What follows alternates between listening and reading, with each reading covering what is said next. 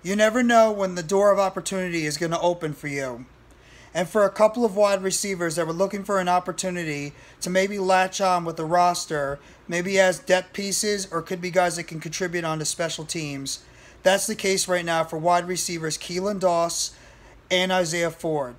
as they will now have the opportunity to compete for possibly a back-end wide receiver spot and slash special teams role with the New York Football Giants. What's going on, everybody? This is NYG Jeffy T, 3285, and I'm here with a quick New York Giants update on a couple of wide receivers that were taking part in a tryout in this past OTA slash minicamp, and apparently they were able to convince Brian Daboll and Joe Schoen enough that they should be signed and at least have the opportunity when training camp comes around next month to have an opportunity to possibly make the roster as a number 5 or number 6 wide receiver. And that's four-year player from Virginia Tech and was drafted by the Miami Dolphins in the 7th round, Isaiah Ford, the 6'2", 190-pound wide receiver. And also, KeelanDoss, the 2-year player out of UC Davis, 6'3", 215 pounds. Each one of these guys were brought in possibly to compete with guys like Travis Toivonen, Alex Bachman, David Sills, Robert Foster, Richie James, Darius Slayton,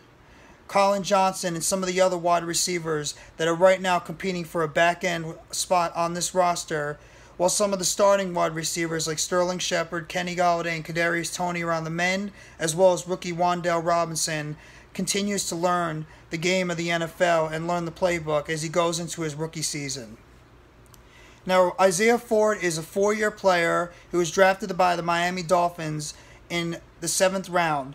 and he has accommodated about 32 games played with 36 catches, 681 yards, and 2 touchdowns, with his best season coming in 2020, where he caught 28 balls for 276 yards and no touchdowns. He actually had a pretty decent role size when he was going into the 2020 season as that third down wide receiver, when he was playing behind the likes of, Albert Wilson as well as Devontae Parker. So Isaiah Ford could be a guy that maybe if he has himself a pretty good training camp, could be a guy that can maybe steal that wide receiver 6 position, maybe even a wide receiver 5 if Darius Slayton is not on this roster going into next season and they decide to cut him and save that $2.5/3 million off the cap. And another guy, KeelanDoss, who was accommodated for 9 games with 11 receptions and 133 yards and no touchdowns over a 2-year span in Oakland/Las Vegas, is another guy that maybe is looking to maybe impress in training camp and maybe have himself a nice little niche as a special teams wide receiver or even a reserve guy, just to go out there and see if maybe he can carve out a role in this wide receiver team.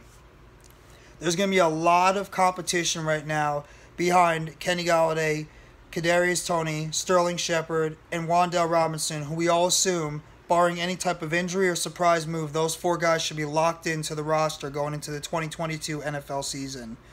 And then you just add in 2 guys that are veterans in the league that are looking for an opportunity, like a KeelanDoss and like Isaiah Ford, to go with the likes of a Travis Toivonen, with a Robert Foster, a Richie James, a Darius Slayton, Colin Johnson, David Sills, CJ Board. All these guys are going to be competing for the number 5 or number 6 wide receiver role, depending on how many wide receivers Brian Daboll decides to carry on his team.